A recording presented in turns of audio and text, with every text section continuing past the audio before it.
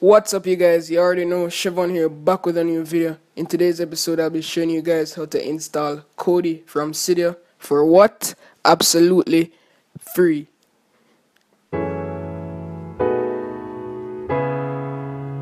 So guys, this is a very simple process. Just go to edit, add, and add the source that is down below in the description, guys. So add this repo. You'll need a repo in order to install KODI from Cydia. So guys, you just need to add this repo mirrors.kodi.tv/apt.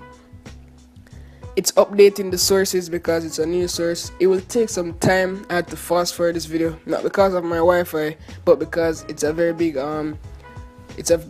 file. So you guys will need to absolutely do that.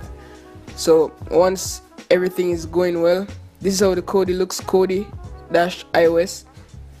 Install that as well.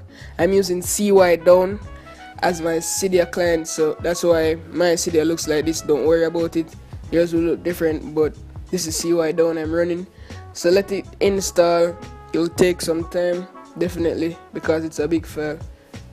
Once it's installed on your device, you want to hit return to Cydia. You don't need to respring your device because it's an application and not a tweak. So scroll over to the last page on your device and you will see KODI installed. Open up KODI, as you can see right there. Open up KODI,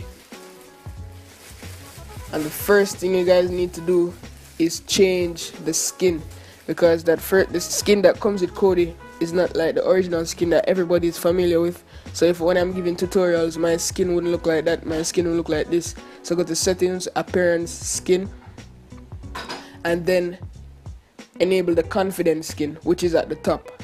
So this is how all my KODI tutorials would look like. So I definitely recommend you guys enabling the confident skin. And then you just want to go home now, and this is how it look. So guys, that's a very simple and easy tutorial on how to get KODI for free using Cydia.